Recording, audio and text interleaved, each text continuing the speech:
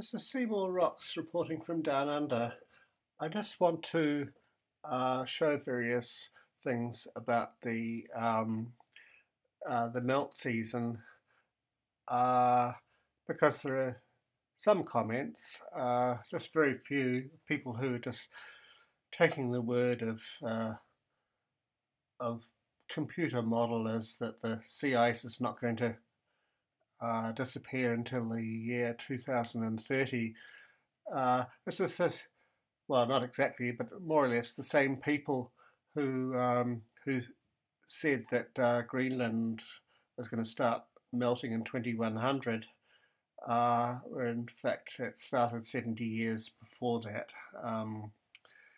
Yeah, so you can't get around that one. Anyway, this is the latest on Arctic sea ice extent.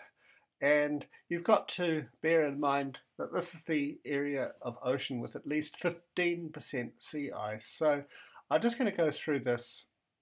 So what folk misunderstand is that although the sea ice is tying with the 2012 melt year, conditions are completely different.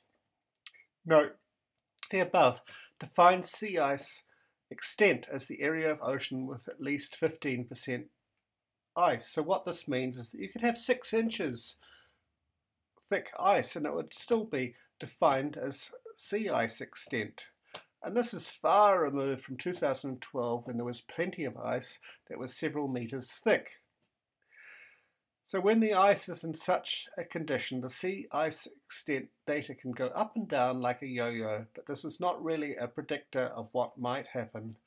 So I just got some data from the US Navy site, which I regard as being quite reliable.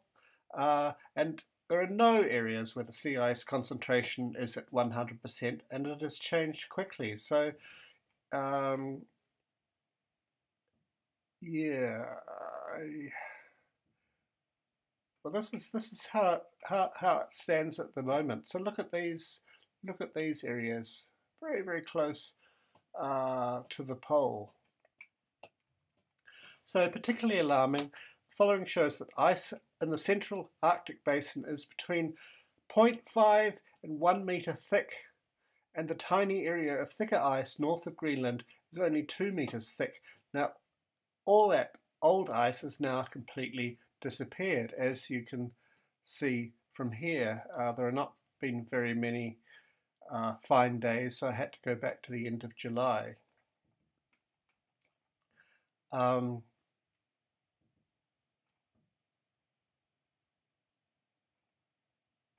that's the same. So here we are. This is what I wanted to show. This shows the changes over the last 30 days.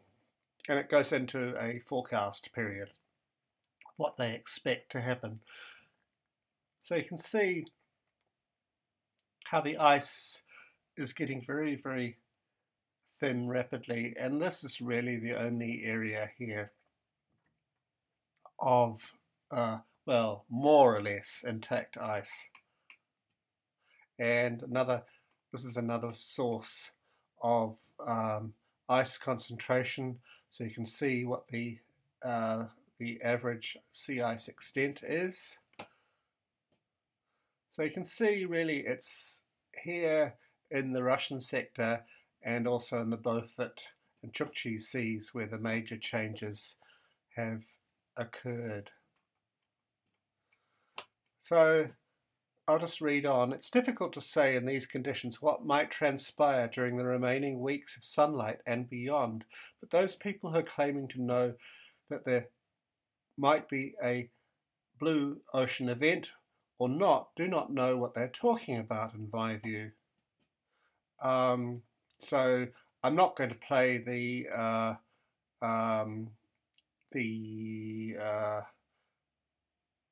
video here. I'll put a link to it. So let's go on, and this is what I put today.